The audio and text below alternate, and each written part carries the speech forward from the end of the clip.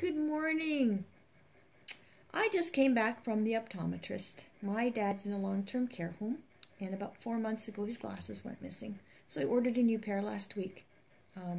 Of course, 2 days ago they found them. They were in a drawer.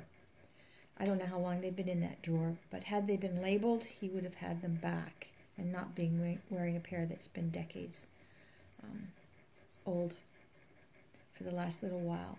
So I figured I needed to find a way to label the glasses. I printed out Dad's name in font 9. 10 would work as well, on some fluorescent paper. Cut it. Went to Canadian Tire, picked up some shrink tubing. The clear stuff, it's in the automotive section, costs you about $2.50. Half of one works for the label.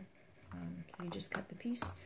Took some two-sided tape I picked up at the dollar store, and I put his name on the arm of the glasses. Now I did the outside and the inside just because I had them.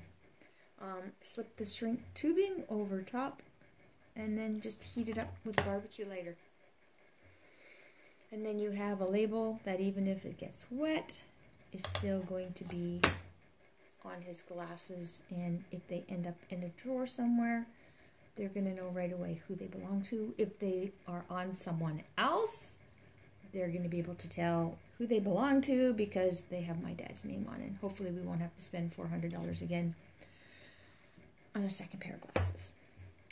If you like the idea, share it, please. If you have any other ideas, please share them below in the comments. We're all in this together with COVID. We can't get in to see our parents. Any tips you have would be appreciated. Have a great day, everyone. Hugs.